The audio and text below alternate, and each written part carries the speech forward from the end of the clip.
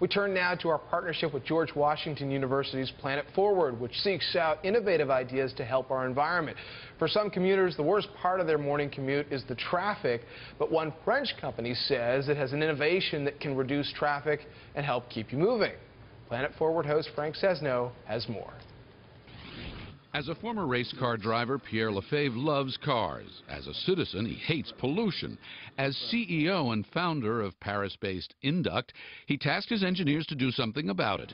Their innovation, a driverless, fully electric shuttle vehicle called the Navia. I was very interested by depolluting, and I've been looking for 15 years solutions to remove the pollution inside the city.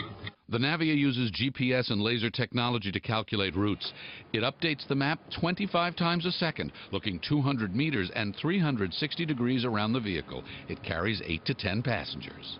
Our project is to have it into airports, into industrial sites, theme parks, hospitals, but also we have cities that are starting to use it. The Navia can run a programmed route on a schedule or when called by a smartphone app.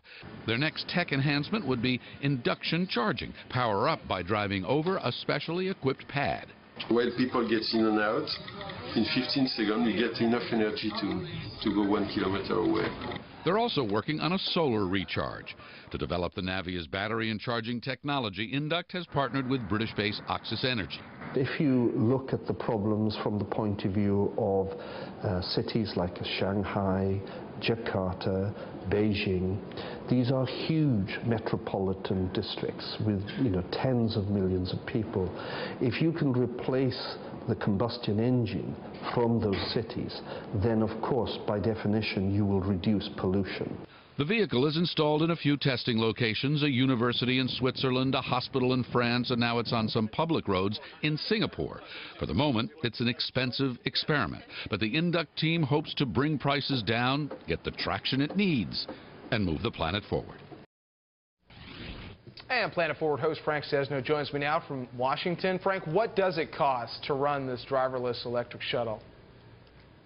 Well, John, they say it costs 30 to 50% less to run it than to run a standard combustion engine.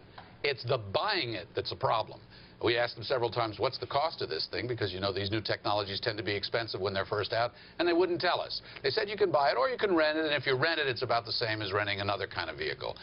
What they want to focus on, and this isn't without some merit here, is, as you mentioned, what it costs to actually run. So 30 to 50% to actually run it. They're working on a solar charger, as I mentioned. They'll be testing that in 2014. That'll drive the price up. But then they say, now when you recharge the vehicle, you're recharging it from the sun, not from whatever the conventional or renewable power source is that costs you some money. So there's a lot of potential here. It's a great idea. It's just going to take a while, more technology, and some volume to bring that price down to actually bring it to market. Very intriguing. I don't know if I'd get in a completely driverless vehicle and go across town, but, I do it at the airport, so what the heck? I hear you. Frank, thanks as always. Planet Forward host Frank Sesno, and if you have an idea you'd like to submit, visit planetforward.org. And for more environmental and sustainability news, check out Bloomberg.com/sustainability.